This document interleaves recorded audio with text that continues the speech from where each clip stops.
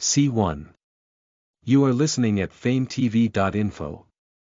Dahe, don't run.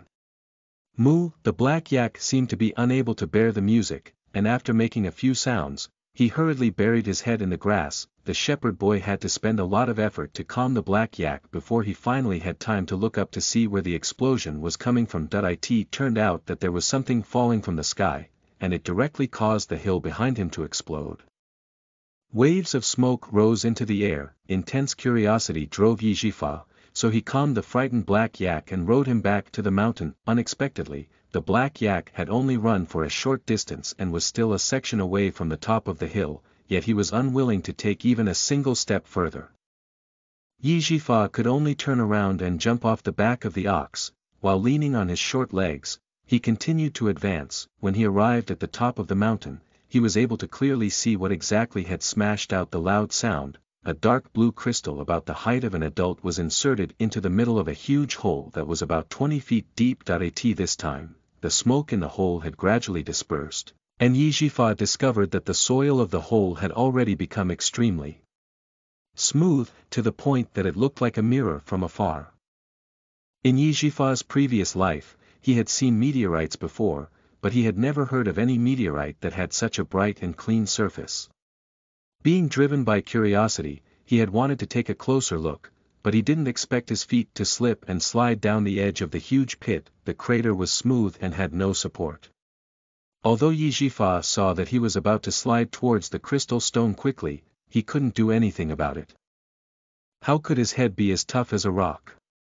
With this collision, a large amount of blood immediately gushed out of Yijifa's heart, and this time, the only thing that remained in his mind, which was obstructed by the blood, was, "Am I going to die?" After that, his vision turned black, and he would never wake up. As for that crystal, it had also turned into a ray of light and entered his body. Yi.Z, wake up. Did I transmigrate again? Or was it that King Yama was shouting his name? This world was not like Earth, where things like gods and ghosts existed everywhere. If there really was a Yama from the underworld, Yijifa would not be surprised. He was worried that the Rakshasi would turn into a demon the moment he opened his eyes, so he tightly closed his eyes. However, the voice that entered his ears sounded very familiar, and in the end, he couldn't help but open his eyes. "Uncle Wang, why is it you? Why isn't it me? We heard a noise here, so we all ran over to take a look. In the end, we discovered that you fell into the pit. However, this brat's life is really big. He actually didn't get injured even after falling down like this. His luck really isn't bad." Yijifa straightened his upper body and discovered that other than Uncle Wang, there were also a few other villagers surrounding them.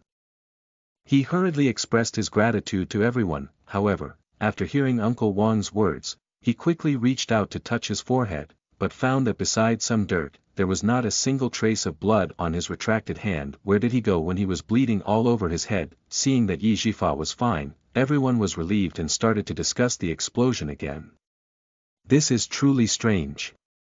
I heard the sound clearly and also saw the pit, but why is there nothing in the pit?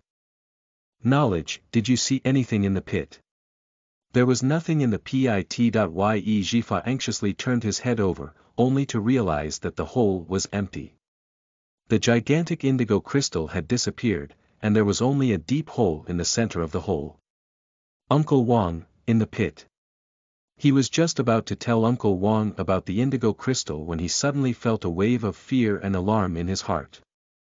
It was as if he had the guts to say one more word, a great disaster would befall him. Thus, Yijifa hurriedly changed his words, and did not dare to say what he had heard at that time. "There's nothing in the hole. I just wanted to see what was down there." The villagers did not doubt that Yijifa was lying. They only discussed and said that they would be going to find a temple in 2 days, and left one by one. Only the Uncle Wang felt pained by Yijifa falling unconscious, so he did not need to put the cow on the ground today. He could just go home and rest. Yijifa had something on his mind, so he agreed and sat on the black yak's back as he followed Uncle Wang back to the village. His small house was right next to the Uncle Wang's house. However, unlike the Uncle Wang, who was waiting for his parents and wife, Yi Jifa's house was empty. This was only natural. As an orphan who had been picked up by the villagers as an infant, apart from a jade pendant with his name written on it, there was nothing else that his real family had left for him. Even this name was called Yiwen by the villagers, but only he could clearly remember Yi Jifa's big name. However, Yi Jifa had long gotten used to this kind of loneliness due to the adult soul, but he really couldn't understand what had happened today. Lying on the bed, Yi Jifa took out the jade pendant with the name carved on it from under his pillow and started rubbing it with his palm. This was also a habit of his when he was thinking, and the only question that was lingering in his mind was that indigo crystal really a fantasy? Yi Jifa had clearly seen the crystal stone with his own eyes, and he had even bumped into it until he was bleeding from the head. How could the crystal stone and the wound disappear in an instant? Even though he had a way of thinking that was more viable than anyone in this world, his knowledge and understanding of this world still restricted him. How could the current Yi Jifa know the most secret that the entire world did not know of? After being troubled for a while, Yi Jifa took back the jade and let out a long breath. He decided not to put the crystal matter aside first. How secretive could this crystal be? Could it be more worth worrying about than the matter of his transmigration? Listen to the full novel at famvetv.info, direct link in the description.